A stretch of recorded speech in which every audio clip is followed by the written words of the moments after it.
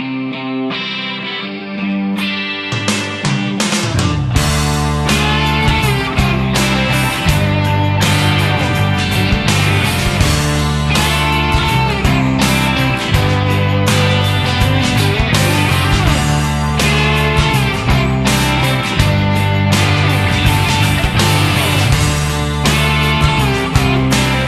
is my life. This is my passion. This is Ike's Outdoors.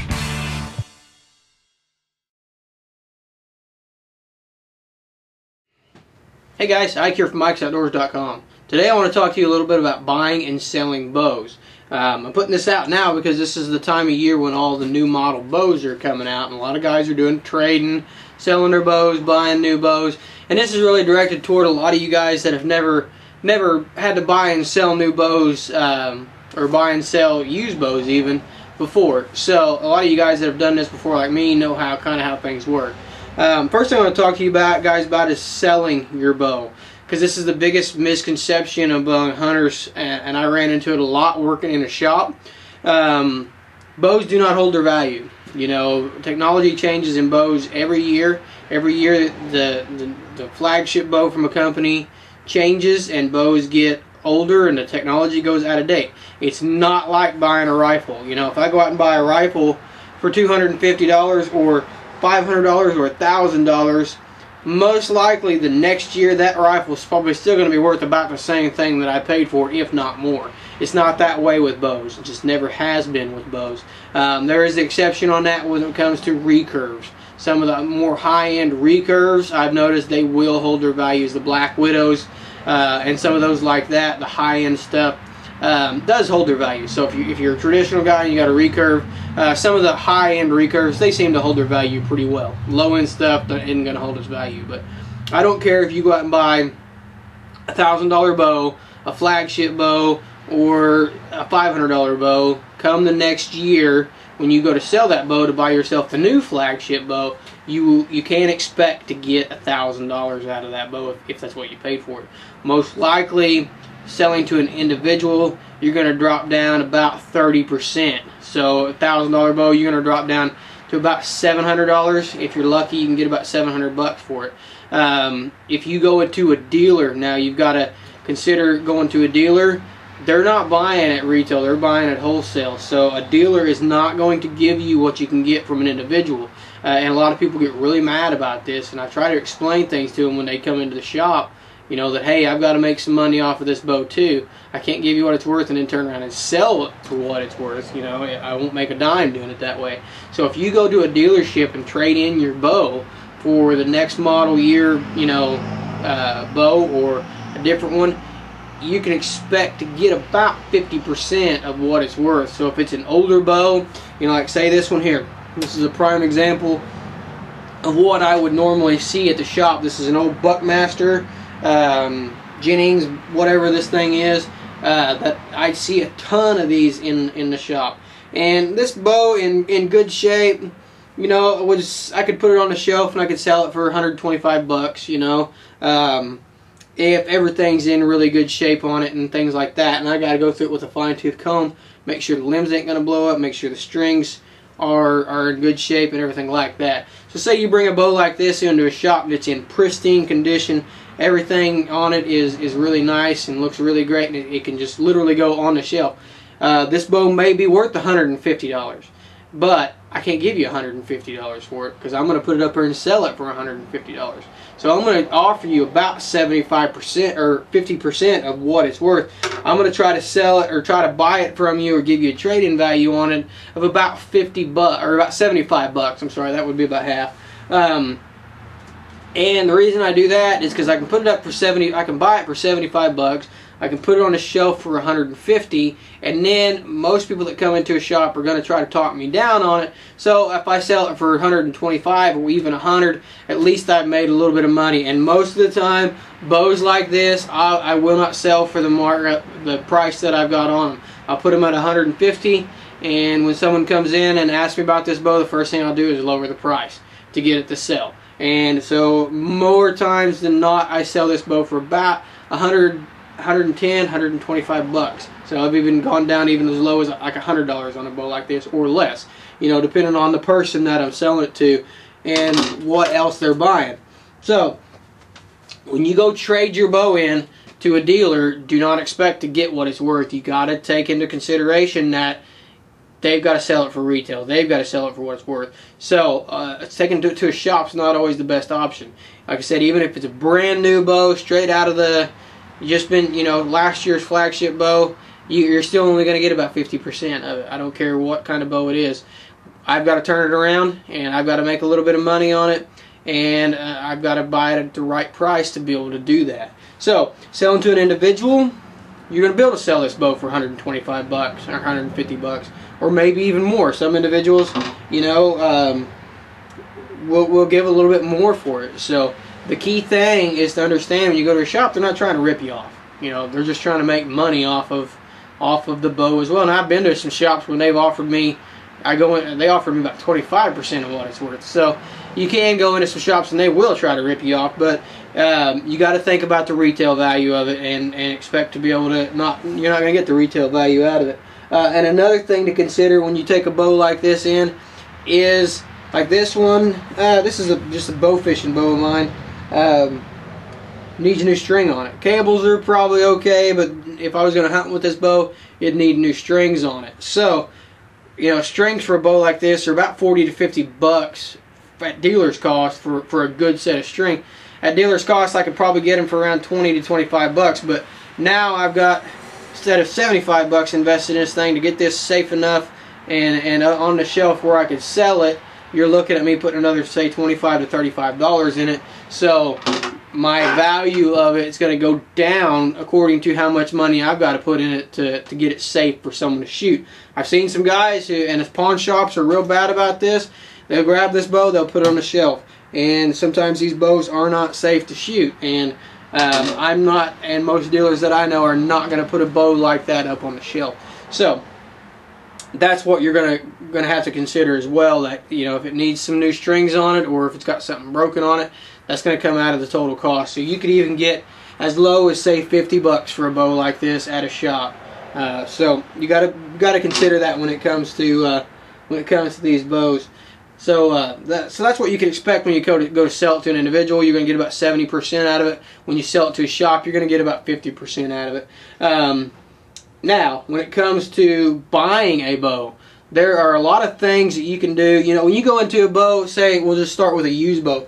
You go in and buy this bow and say, I've got 150 bucks on it. First thing I'm going to do is come down on it. Most dealers that I know too on their used bows, they price them high enough that they're going to be able to come down. You know, first thing I'm going to do if you're interested in this bow is I'm going to say, hey, I'll sell it to you for 125 bucks. And one of your biggest bargaining chips when it comes to buying a used bow is buying the accessories that go with it. And I always cut a guy a good deal on a bow if he's going to buy the accessories that go with it.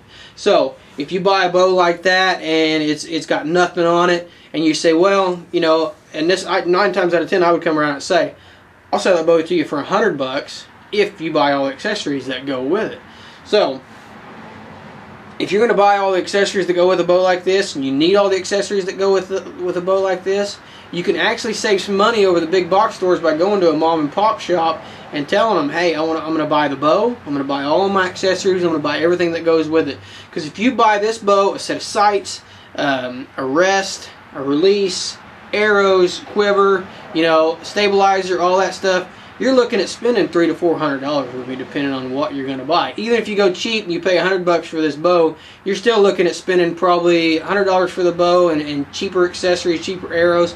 You're still looking at probably spending $200 to $225. So not only am I going to make a little profit off the bow, I'm also going to make a little profit off of the sights and the accessories that go with it. So I'll come down a little bit on the price of this bow from $125 down to $100 if you're going to buy all of my accessories or all the accessories that go with it. So if you're going to go in and buy a used bow or even a new bow, that's one way you can haggle too, is to say, hey, I want to buy all the accessories from you. I'm going to buy everything from you, you know. And they're most likely going to come down on the price of the bow and cut you a break on some of the, you know, some of the accessories. You know, I've done that a lot for guys. Guys come in and say, hey, I'm going to buy everything from you, what kind of deal will you give me? You know, hey, if you buy everything from me, I'll throw in, you know, 6 arrows. I'll throw in half a dozen arrows with it. And they're going to be cheap arrows. You know, at my cost, I can buy a half a dozen cheap arrows for 20, 25 bucks. So, and then, you know, dealer's cost at that price. So, I'm giving $25 with a discount, and I'm making money off of the rest of it. So that's something you can use as a bargaining chip to lower the price on the bow, and maybe even some of the accessories, is by buying everything together at one time and buying it all from the same guy. So that's the best way I would recommend to buy a used bow. Some of the things I would avoid on buying a used bow, if you don't know what you're looking at, or you're a new guy, is I would avoid flea markets. I would avoid flea markets. I would avoid Craigslist, and I would avoid a pawn shop. Avoid those 3 places until you know what you're looking at and can tell. Because like this bow here, it looks just fine, but I can pick this bow apart. There's a ton of things about this bow that have trouble with it. You know, that it's going to cause it to be unsafe. And that's the biggest thing with these bows, is you may go out and buy this bow as a new archer, and it may blow up in your face. And as a used bow like this, say you split this, you blow these limbs up here, this bow's gone. This bow's trash. You might as well just throw it in a dumpster, because finding replacement limbs for this bow is going to be hard. And if you do find them, they're probably going to be high enough by the time you buy the strings, or buy the limb and the new strings for it, you're probably going to be spending more money than what this bow is even worth. So buy from a pro shop. You know, find out what you need to look for. Get some knowledge when you're going to buy used bows. Buy from a pro shop, someone you trust, and someone who seems like they're going to be honest with you and give you an honest opinion on a bow. My bows, when I worked in a pro shop, they did not go up on a shelf unless I knew they were safe. If I wouldn't let my wife or my kids shoot that bow, it didn't go up on a shelf, because I don't want it blowing up in someone's face and then them coming back on me. 1, I don't want them hurt, and 2, I don't want the lawsuit. But if they get hurt, it's going to ruin your business, because they're going to go out and tell everybody that they bought this bow from you and that the limbs on it busted. Bad advertisement for a pro shop travels hundreds of miles. Good feedback on a pro shop travels just a few. So you avoid the bad publicity, and the way you do that is by putting only quality bows that are safe up on the shelf. So go to a pro shop you trust and buy the bow from them. Now on new bows, there's 2 different prices that a new bow can be, and I can't remember which way they go. One of them is the price that the I think it's MSRP's, manufacturer suggested retail price, and that's how much the manufacturer suggests they sell it for. So say the bow is $1,000. MSRP on this bow is $1,000. Then they have a price called an MAP, and that is the lowest price that I can possibly sell that bow for. So what I would suggest you do is find, if they don't have the prices on the website, get you the 2013 catalog for that bow company, or whatever year it is, and find it. Most times in there they'll have the price. So find out what the MSRP is, find out what the suggested price is, and when you go to your shop, if it's marked at that, you can talk them down. Now, they won't have a whole lot of wiggle room. I mean, there's just nothing that you can do about it. I mean, as a dealer, if I want to keep my dealership, I cannot sell below that MAP. I cannot do it. As much as I like you, you know, as much as I want to help you out, if I want to keep my Bowtech, my Hoyt, my Matthews, my whatever dealership it is, I've got to sell to that MAP. So you cannot get much wiggle room on the MAP. Same way, but you can also do the same way like you're going to do this. Say you're going to go out and buy a brand new Bowtech that's a $1,000 bow. You know, you go into the shop and say, all right, what's your best price on this bow? And you talk him down to the MAP, which is, say, $925. So you've saved yourself $75 right there. Now you tell them, all right, I want to buy all my accessories from you. And most time what I would do on as a dealer is either throw in a free accessory, or I would throw in a good discount on the accessories that you're buying with me. Because you're buying a $1,000 bow, you're buying a $925 bow, or even down to a $600, $500 bow. You know, that's a major purchase. $500 out of my pocket is man, I'm hesitant to spend 500 bucks on anything but a bow. Now, you guys have seen my bow collection. You know I'll spend some cash on a bow, but 500 bucks is a lot of money. You know, and $1,000 for a bow man, you can get 2,000 bucks wrapped up in a bow pretty quick. And as a dealer, as a pro shop, they know that, and therefore they're going to sell you their bow at MAP, and they're going to give you discounts on your accessories, especially if you're buying higher end accessories. And if you're buying a $1,000 bow, you're probably going to be buying higher end accessories. So they're going to give you discounts on your accessories, and they're going to save you a little bit of money there. Now, if you're buying, say, a mid-range bow, a $500 bow, or something like that, now they're probably not gonna give you as much of a discount on accessories, but they're gonna work with you a little bit, and that's the biggest thing. If I can sell everything to you, and especially if it's a new bow at, say, even 500 bucks, I'm making 30 to 40% profit on everything I sell to you, and some guys are even higher than that. My markup, whenever I was selling in a pro shop, was about 40%.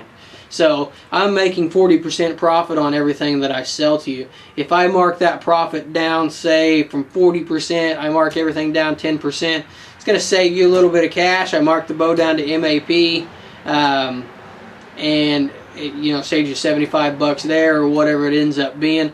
I'm still making 30% profit on everything. So that's a pretty good deal for me, especially if I'm selling a new bow, because that's you know, that's a wide range. That's a good profit margin on a new bow. Once I say it's a good profit margin, honest to goodness, guys, on these new bows, when I sell a $500 bow, I'm making about 100 bucks.